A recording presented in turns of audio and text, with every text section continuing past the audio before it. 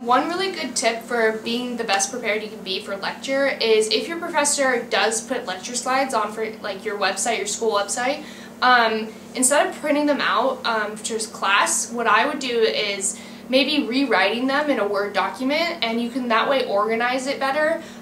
Something that makes it kind of easier for you to understand them. Sometimes professors will talk about one subject and then continue on and then re-talk about that same subject they talked about earlier, and it's kind of confusing, and I mean I like to have all of one type of subject together so I can study it better. So rewriting the lecture slides in your own way in a Word document can help you kind of reorganize it better for your own brain. Also in class, you'll just be able to sit there and you can just listen to the professor, and if he adds anything, maybe he explains something better than he had originally written in his lecture slides, you can just quickly add it in there. It's no big deal. You're not frantically writing all of the lecture slides down. You can actually sit there and listen to them. If your professor isn't someone who puts lecture slides up before class, but he puts them up after class, you can still take notes on what he says in class and then reorganize them later when he does put them up.